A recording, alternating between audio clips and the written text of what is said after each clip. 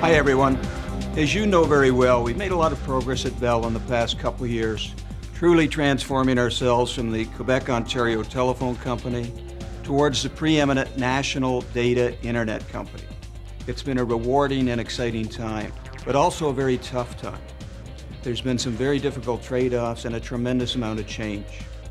And the challenges and the transformation journey will continue as we look ahead. So leadership and a sharpening focus on building shareholder value will be more and more critical. Not surprisingly then, the Building Shareholder Value Program has become a top priority and a key investment for Bell. The executive team is convinced that there will be a major return on this investment, but it's not just an investment by the company, it's an important investment of your time and your energy, both of which are scarce resources. So why should you make this investment? Well, first, this is a high-quality development program that takes direct aim at the values and capabilities we all need to be successful.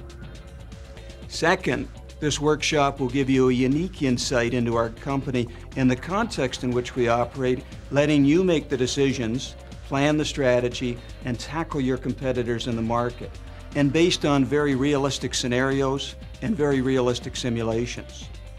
And third, the mix of teamwork, competition, and learning will make it a very memorable, dynamic, and I think a valuable experience for you. So give it your best shot, get the most you can out of this workshop, get your competitive juices flowing, and have some fun in the process.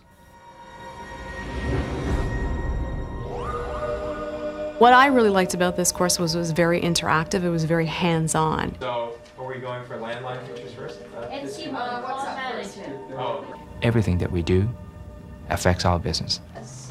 The action that every employee takes in a company contributes that much, almost half of the value of a stock. This is really an opportunity of a lifetime to be able to run a company.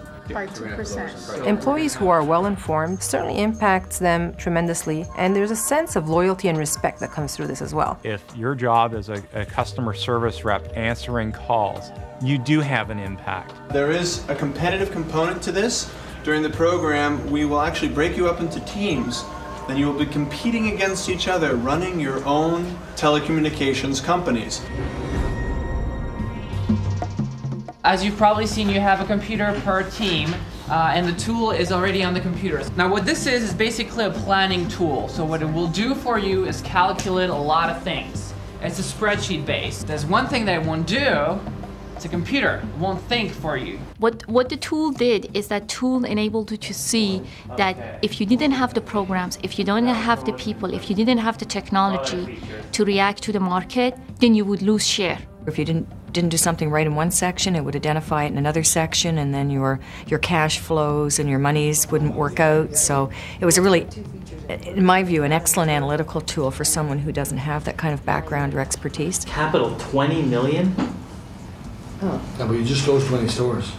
Once that we made our decisions, we would often have to start again from the very beginning. You know, did it change market share, or did it change the costs in a certain area? That melts our cash. We'd have to borrow $250 million. Well, do we know our marketplace, how a business decision we're going to make today is going to be 100% impacted by the customer? No.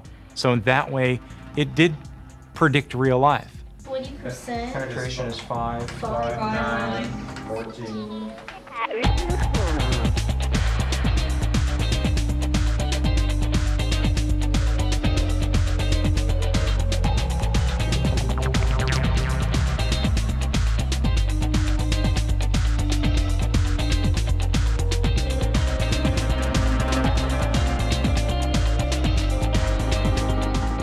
The easiest way to think about economic profit is you increase value when your earnings are greater than the cost you paid to do what?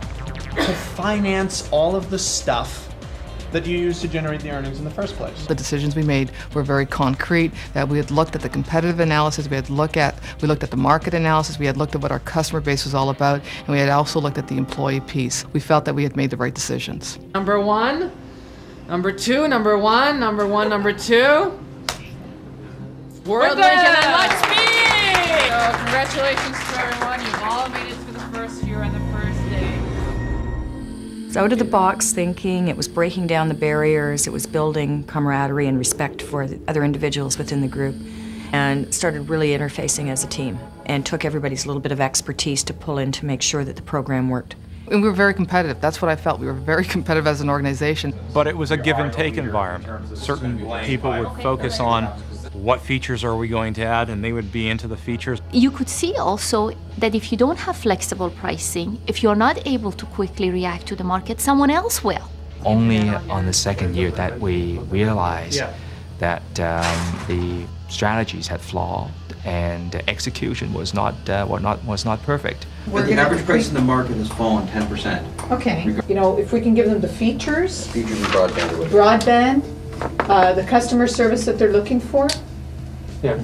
You went back and you could see your numbers. You could see, oh, heck, you know, someone else had a better pricing model. And this had nothing to do with the fact that they had a better computer than we had or they had better people than we had.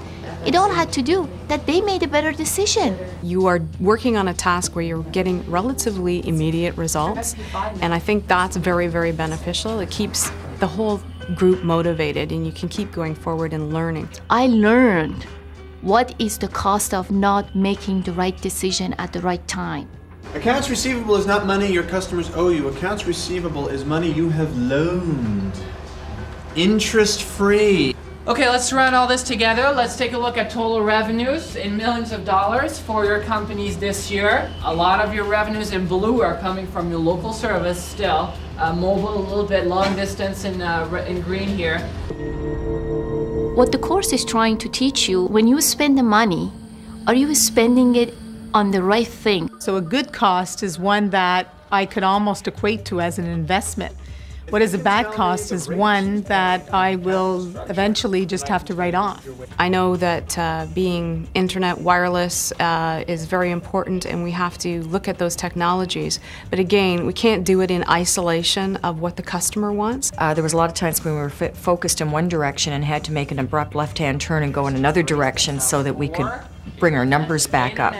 And we had to adapt and become very flexible. Another piece of news, are you interested? Absolutely. Yes. Long distance market report. The curves that were thrown to us during the course, if your strategy was sound and you were following those tactics, wobblers really didn't make that much of a difference. These moves are expected to squeeze prices for long distance. Analysts estimated the maximum price consumers. What we did was after each year, after doing an exercise, we would go back and look at our strategy and say, okay, are we on task? Does this make sense with what we wanted to do in the beginning?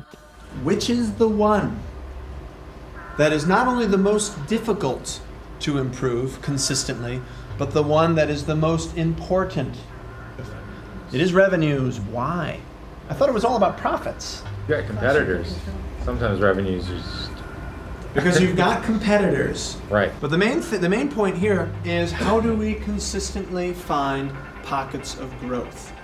And really, The model of running a company for 4 years, right? The value of the course was that you could see the outcome of your decision. I think this program, it's very dynamic. It's very quick, fast decision making. It also is a course that allows different folks to be together in different capacity. The model of running a company for 4 years, right? The value of the course was that you could see the outcome of your decision. The simulation showed, and even the coursework showed, the value of being an innovator and being first to market. You would have an opportunity to go away, take the theory that was discussed, and then you're going to practice it and put it into the model and apply it. Everybody was off and running and focused on the job itself, which I thought was fabulous. They were fast, they were entertaining, they got you motivated to go out and try that in the real world. It really does provide you with an overall of the company and how to run a business. It really does impact you. And I haven't met anyone who has taken the course who hasn't felt exactly the same way. Well, number 2, we have Lightspeed. Number 1, Developing the strongest team, the most relevant skills, the winners, go the spoils. Innovative and timely decision making, and a united vision. The Shareholder Value Program.